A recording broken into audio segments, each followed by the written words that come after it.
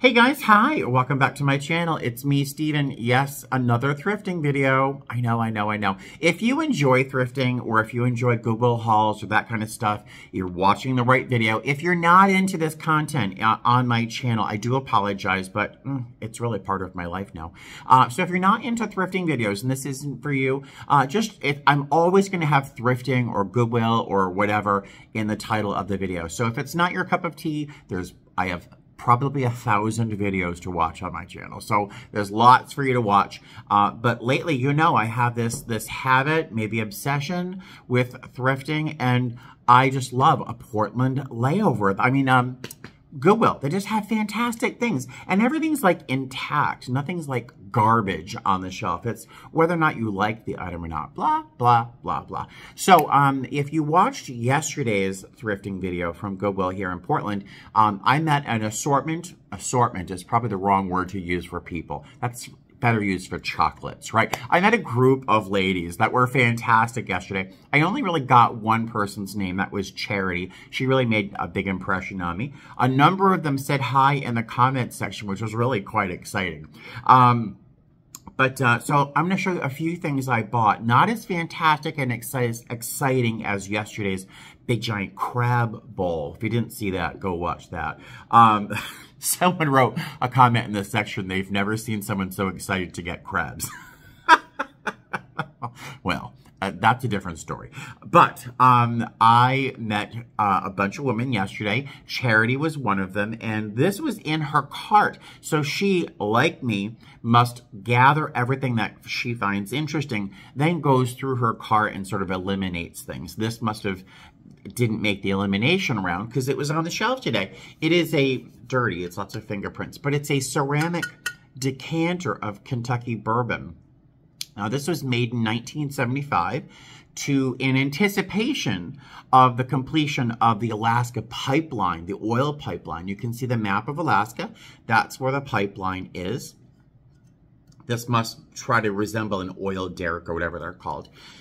In the back, there's a Alaska state flag and a little bit about the anticipation of the pipeline being completed in 1977. It was completed in May, I think, of 1977, and I think, from what I could find, that oil started flowing in June of 1977. Now, 1977 was a long time ago for some of you, but I kind of remember.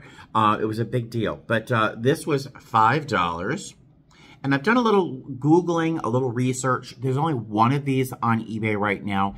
And there have been a number of them that sold over the past 5 or 6 years. Using WorthPoint, I could find that information out. And they usually sell between $30, $35. I spent $5. I just thought it was so novel. The coolest part about this is that the cork is in absolutely perfect condition, as if it were just put on there yesterday.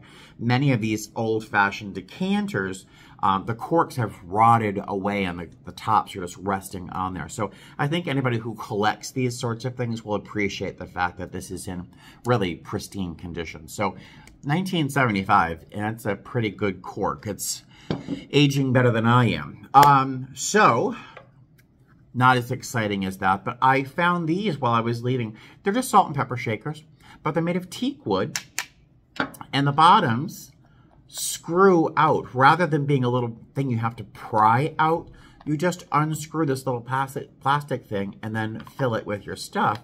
And it doesn't necessarily have to be, say, salt and pepper. It could be cinnamon, or cocoa for your, lattes and all that sort of stuff. But really fun little teak wood shakers, and they were 99 cents a piece. I don't know why Goodwill prices their salt and pepper shakers individually, because it doesn't make any sense, but I thought they were cute. For $2, those on eBay should sell for between $12 and $15 maybe. That's my guess. This was sitting literally eye level with me, and I didn't see it. Is anyone familiar with, I know, Yeah. Is anyone familiar with, I'm sure somebody is familiar with Blanco, Blenko. They're still in production, and they're famous. This is one of their most famous pieces and most popular and most common pieces of glassware that they make. This is the piece in olive. It does not have the Blanco sticker on it, but it does have the signature. I'm not sure if you can see it right there, but it does say Blanco on the bottom there. I paid $5 for it. And this, if you go to the Blanco website, this is $78. So $5, $78. I'm very happy with this. If you have watched any video of me in my living room, I have a cobalt blue one of these in my window, along with a big red sculptural piece of glass. So this will be included in a collection that might be growing.